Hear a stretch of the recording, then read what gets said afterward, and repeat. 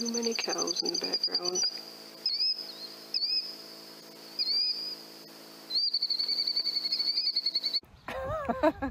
Is this the recovery video? Yeah. Janelle didn't know this was coming. As you can see, We come over here last night, really just for vermin. They've been seeing rats in the silage, and this is kind of the farm we are always at for rats and coons and whatever. And got here, spent what, probably 2 hours here? Yeah, at least. Brian shot a couple. He was on the far side. It's actually a family farm, and he's on the west side. I was on this east side. I only shot one rat in the barn. So I was kind of walking around, walked up to the peacock house, and just wasn't seeing anything. My knee's been bothering me, and I'm like, I find Brian. We had walkie-talkies, but for some reason they weren't working. I walked all the way over there. I'm like, I think I'm gonna get going. It was probably, I don't know, 1 o'clock, close. Yeah, I think it was 1. So I walked over there. Well, as I'm getting over there, the coyotes light up to the east, and then there's an old abandoned school over here, and they're behind the school. So I'm like, I'm just gonna go up here, and it's kind of tall silage at the back part of this pasture. I don't know if you want to show them, where it's like lighter green back there, like this, right in there. So you can't really see. I could barely see a deer back there, and cows were all up front here. So I just came over here and just waited. I don't know, it was maybe half hour. Brian came over. He wanted to get the walkie-talkie from me before I left. We had driven separate, so he could charge it up. So we come over here and we're just bullshitting about the weather and whatever. Kind of waiting for him to come out. I'm like, man, they've called from there and they've called from there. I'm like, one of them's got to come towards the other. At least that was my hope. Never got the caller out. I never even got my gun out. I had already had my PCP put away. Just kind of waiting on him. You got a little friend. I have a friend? Here, right by your feet. Oh, the cat. So, thought I had a tick crawling on me. So anyway, maybe a half hour, 45 minutes, we heard him light up one more time. And I'm like, all right, I'm really gonna go this time. I came up here to take one more look towards the back. Didn't see anything. I come back to this corner and I look, and here they come, coming across the street. Right here. Literally right there. There's a street. You know, tell the story. I'll just show them on the camera. So yeah, so they come. So Brian freezes where he's at, which is Come in here. right about where he was. I was. Maybe 20 yards left here, right? Yeah, I was standing right here. So they come across. I go to my truck, which was just right up here in front of the barn. Get my 243 out, and remember now, all the cows. There's probably 30 cows up in that on that east side of the pasture. Way back in here, all along here. And so they come in. Now I'm pretty short. There's a lot more of these alpacas. Yes, there was like 20 alpacas and llamas right here. I'm pretty short, so I'm trying to shoot from behind that gate, so I have to move like 3 times. The coyotes are coming right up. All the alpacas and llamas go right up to the coyotes.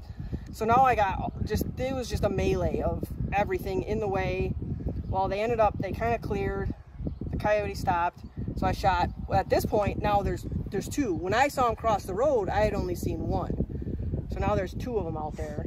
And they stopped, and I shot the first one, and I start following the second one, and I see the first one come back into my frame. Well, he was just having a last run, but it goes out. Gymnastics. I don't know how I missed my second shot, but I missed, and it goes running out, and Brian's like, it stopped, and I'm like, I know, there's cows. I'm like, I'm not feeling this shot. It ends up tootling around out in front of the cows, gets further up in front of the house and the barn. While it's doing that, I move up over here. It comes all the way back in and around and ends up going way out. Well, there was 2 deer in front of it and a water trough, but at this point now, all the llamas and alpacas had gone this way instead of just bobbing in front of my barrel, which was very stressful. I was telling her when the coyote stopped, because she was moving around a little bit trying to get clear. Yeah, I'm trying, and I'm in my thermal and I'm watching the coyote, but then I'm picking my head up to see where all these bobbing heads are of these llamas and alpacas, because they're all freaking out because now I've shot basically over their backs. You probably felt like I was rushing you, but I was just trying to relay some yes, information.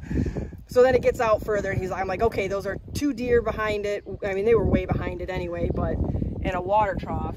So Brian's like, okay, he growls or barks, it stops.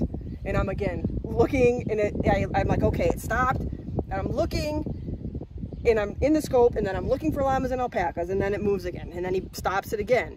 And it goes a little further, and I'm again just triple checking that I'm not gonna like smoke an alpaca in the neck or something stupid. Finally, I got it to stop one more time. I think, Brian, you kind of thought I had given up on it.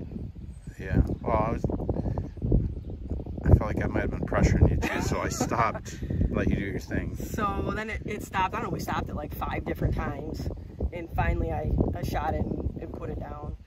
So again, now there's 30 cows over here. I get into the llama and alpaca enclosure. They were freaking out. 5 sheep go stampeding in front of me.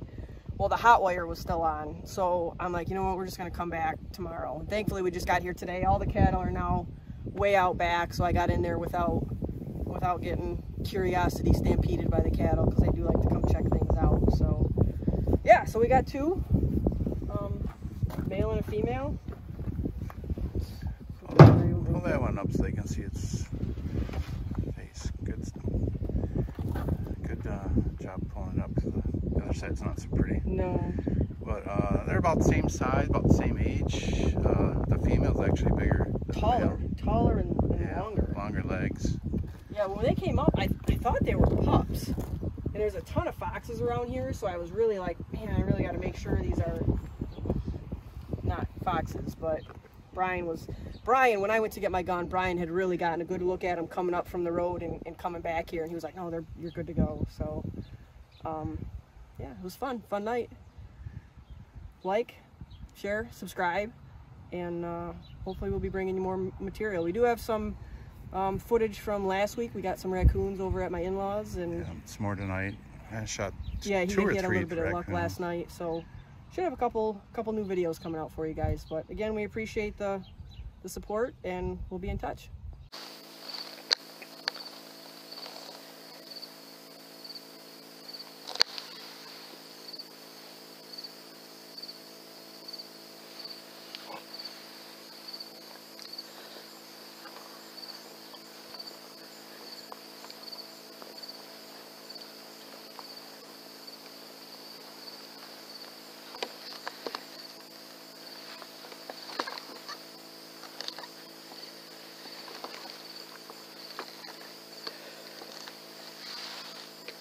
I think those are coyotes.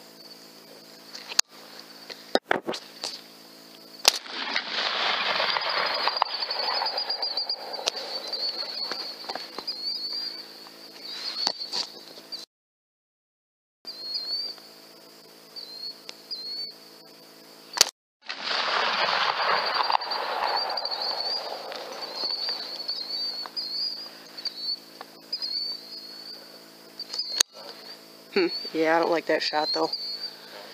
I don't like that shot. Yeah.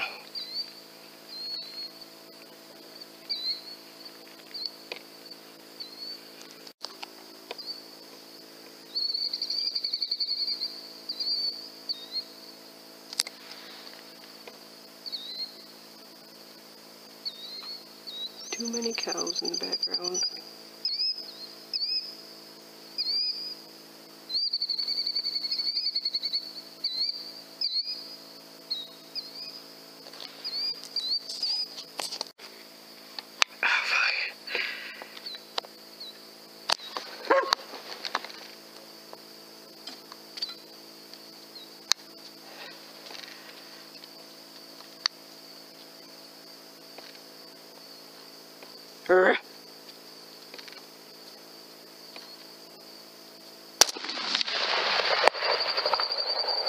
Is it down? Oh yeah, there it is.